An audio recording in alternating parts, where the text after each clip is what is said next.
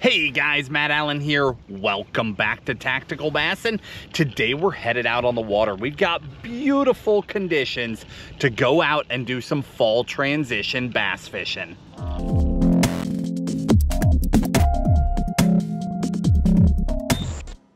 I'm not totally sure what to expect today. We've got everything from bait finesse to flipping sticks, tied on and on deck, if that tells you how ready I am for the pattern. We're far enough in the south here that there's still a lot of grass. You know, we've been talking a lot about how grass will start dying back, fish pull the hardcover, but on this particular fishery, it's behind. It's farther south, the grass is still strong. I expect the fish to be in it, but I don't know if we'll be able to power fish, flip, and frog. I hope so. But we're prepared to go all the way down to bait finesse fishing if we need to. We'll probably start out with a soft jerk bait. That's sort of that good in between where we can see if there's a reaction bite, we can see if they're up in the grass, but we're not asking them to come all the way up and, you know, blow up on a frog or something like that. So we'll probably start there and then we'll just adapt as we go.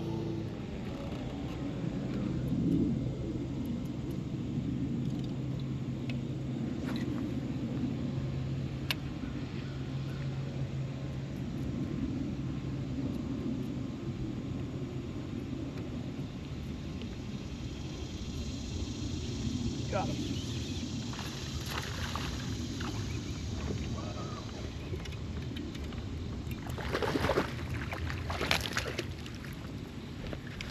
Well, that didn't take long to get our first fish. We're about 10 casts in. I decided to start with a whiplash shad. You guys can probably see this scattered grass up here behind me. That fish was in that grass. We are on the Tennessee River today. The water fluctuates, so it's down right now. You can see all the wet rocks, and that's why the grass is exposed. So I thought I'd start out with a soft jerk bait and just cover the edge of that grass, and I think we've got a good plan.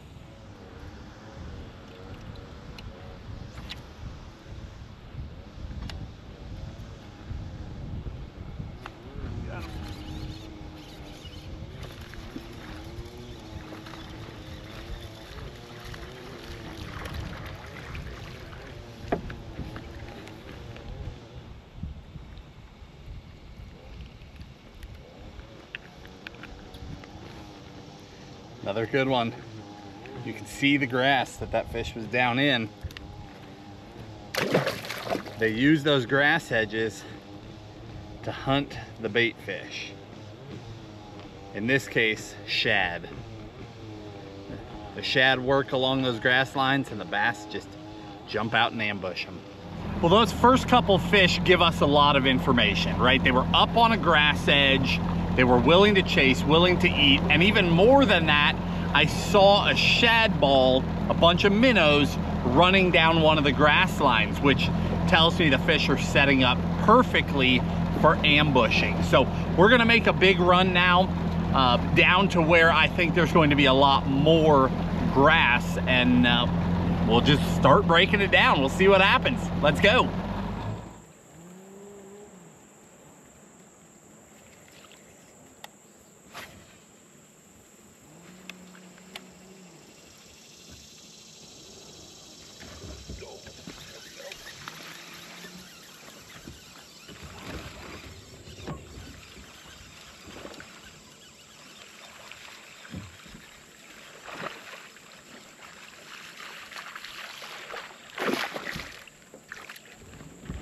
That was awesome.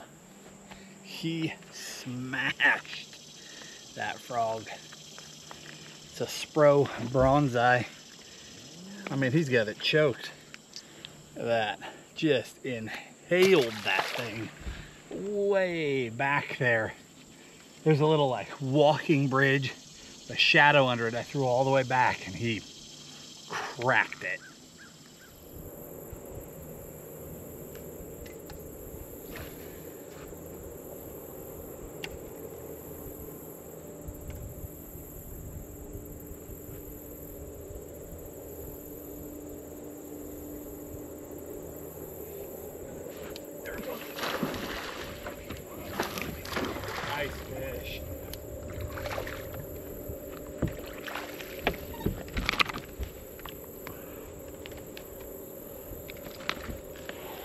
That'll work right there.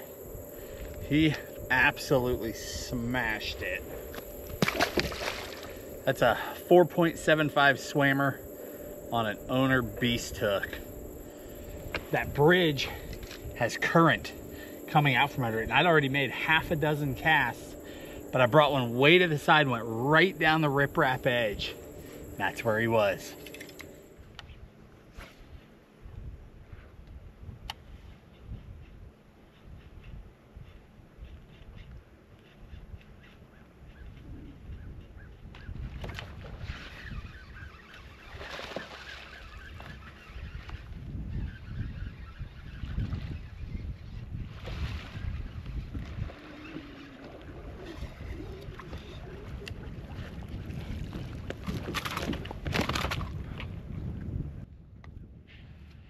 That's fun right there. Throwing that Spro Bronzeye again. Beautiful fish. Just going with a general bluegill color. Something that's in that bluegill-esque family. So these fish that are on these grass lines, they're chasing shad and they're chasing bluegill. And the bluegill is the larger of the bait fish, obviously. So with the frog, I try to throw that bluegill pattern a lot. The last couple of years, this has really become a thing for me because I feel like they think it's a bigger meal than it is. And it's oftentimes the good quality fish that take a shot at it. Let's keep going.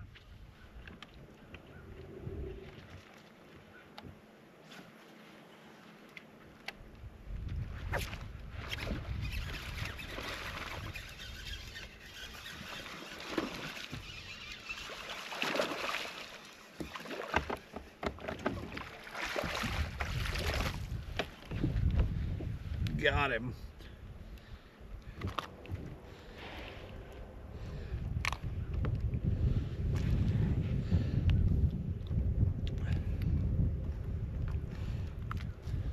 Nice fish. This style of fishing, frogging, flipping, I think it can be overwhelming for a lot of anglers because you don't really know where to go. Like if you look behind me, that cheese goes forever. And when I say forever, I mean realistically, I don't know, 50 to 100 miles of cheese. Oh, bass just blew up right there. It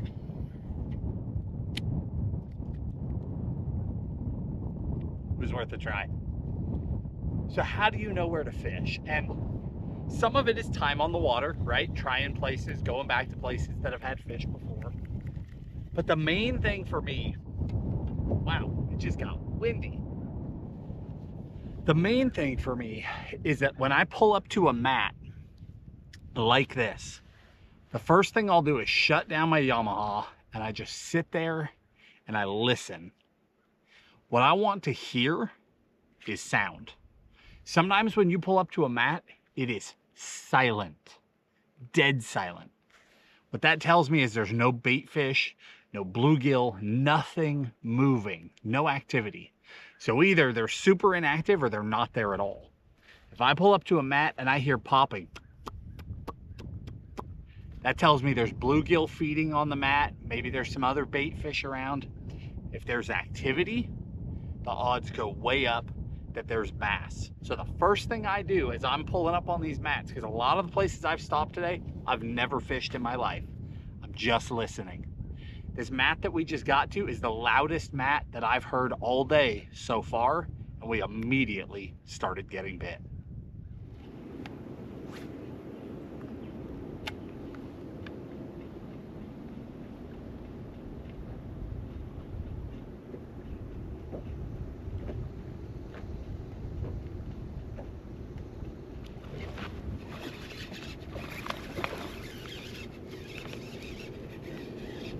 Nice fish again.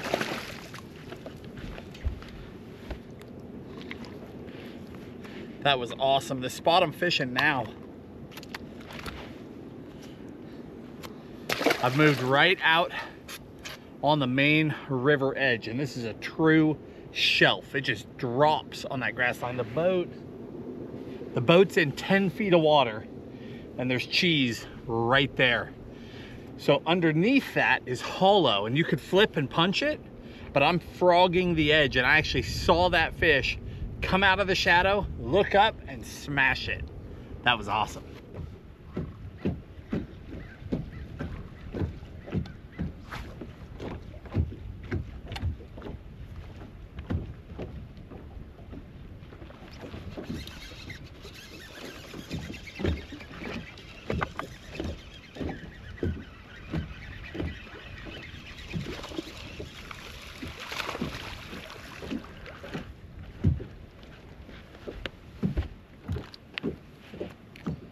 Whew, that one was way out there.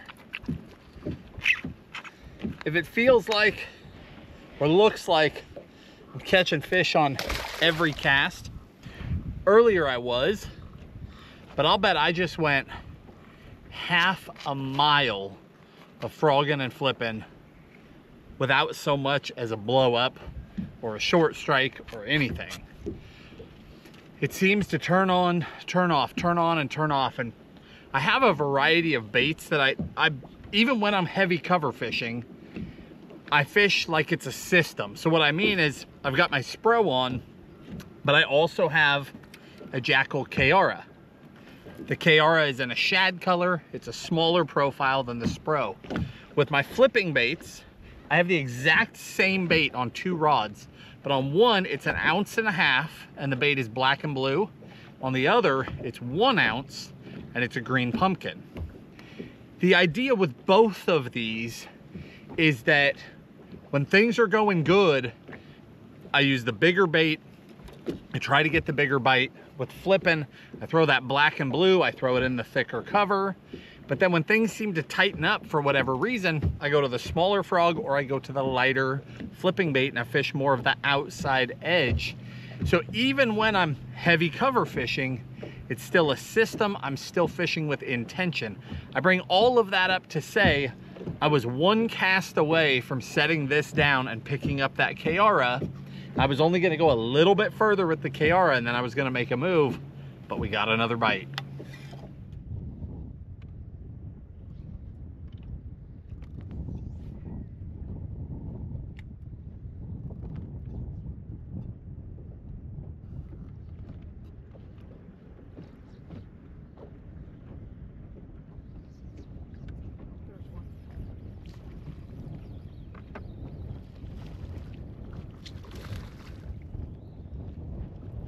Chatterbait fish.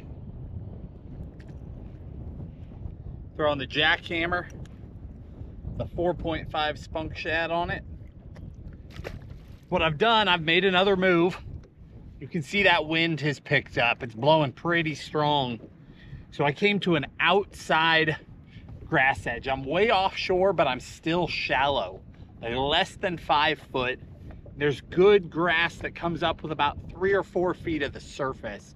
And I'm taking the chatterbait, just covering water over the top of that grass.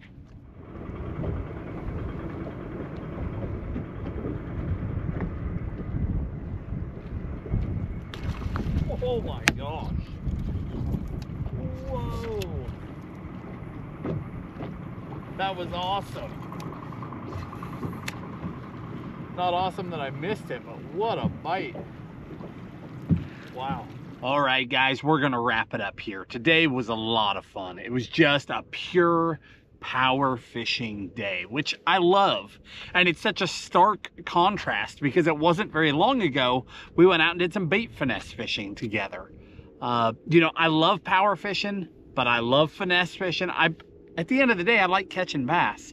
But if I had a choice, power fishing is my main thing. That's what I grew up on. And sometimes I take for granted, like the frog. Tim and I have so much confidence in frog fishing. We catch piles of fish doing it. But I remember back to when a frog was this like untouchable thing that I wished I could catch a fish on. And I know some of you are in that same spot. Hopefully today gave you some confidence. I wasn't doing anything particularly special. You know, those little nuggets about listening to the mat, trying to hear the bluegill, that will give you a huge head start. After that, it's just putting in the time, throwing that thing. I am walking the frog, which we've taught how to do in the past, but it's just a very subtle walk. If you can't walk a frog, I promise you, you're hitting that frog too hard. You want to just barely touch it, like as soft as you would work a drop shot worm. That's how you get a frog to walk. But you can do this. It's not complicated. Heavy line is key. Heavy rod is key. You know, I'm using 65-pound braid. On my KR, I use 50-pound. And then I'm using, from Shimano, the X-Pride 7.3 Extra Heavy. That is both Tim and I's favorite frog rod and has been for many years. It takes a lot of power to set a frog because you have two large jig hooks and you have to set them both at the same time. Especially on a big fish, it takes a lot of power to be able to do that, but you can do it. You can figure it out. Hopefully you guys enjoyed coming along today. I really enjoyed the fishing. And I hope that it was beneficial for you as well. If you did enjoy it, hit that like button, subscribe to the channel, and we'll talk to you soon.